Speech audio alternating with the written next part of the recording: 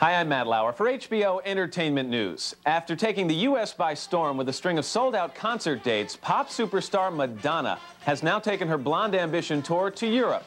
And with an exclusive backstage report, we go to Melissa Crow, who's on tour with Madonna.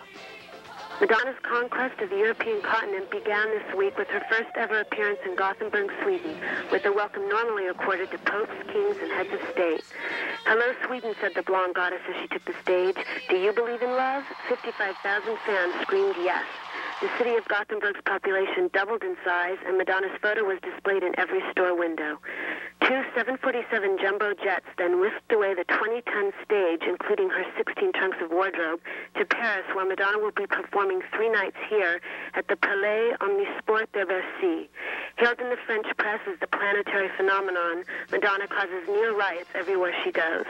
Hundreds of fans stand impatiently in front of the hotel, hoping for a glimpse of the incandescent one. One thing is for sure, Madonna intends to leave her fans breathless and dazzled before the night is over. This is Melissa Crow reporting backstage for HBO Entertainment News. Back to you, Matt. Thanks, Melissa. And hey, don't worry if you can't make it to Europe, because on Sunday, August 5th, HBO will be there to bring you the final night of Madonna Live Blonde Ambition World Tour 90 as a special live one-night-only event, exclusively on HBO.